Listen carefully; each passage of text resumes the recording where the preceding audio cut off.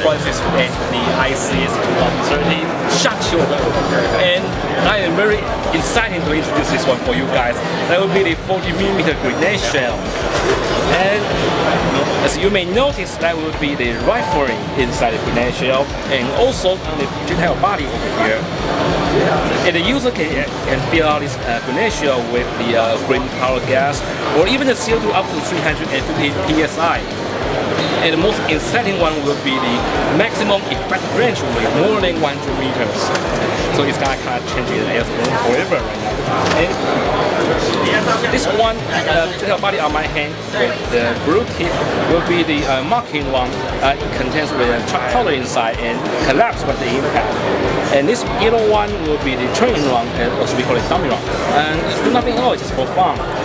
But we also have these three another different round. That will be a small grenade. That will be the impact explosive grenade containing 52 dBs inside. And last but not least will be the 2-second delay fuse explosive round. Yes, pretty much exciting, right?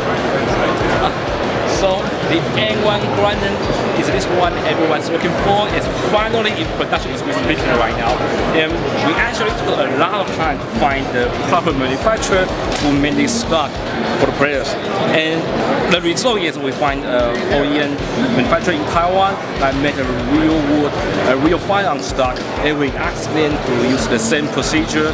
And this was one piece wood with the computer CNC to scope out the size of our gearbox. And right now, the most players were concerned about the caliber of this one. This one will be 6mm, and with 42 round magazine, and every grind comes with 2 magazines. Now, is that a special gearbox, like a version? Oh yes, definitely. The gearbox one is a pretty strong, tough one.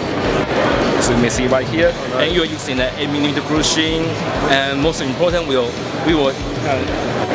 upgrade with a new spec, because everyone knows that the single shot rifle like this one will have a lot of key on the power trigger contact switch over there, and the result will melt down the trigger switch and its age will go malfunction. So we put up the MOSFET, and we hope in our future that every ICS AG will have our MOSFET.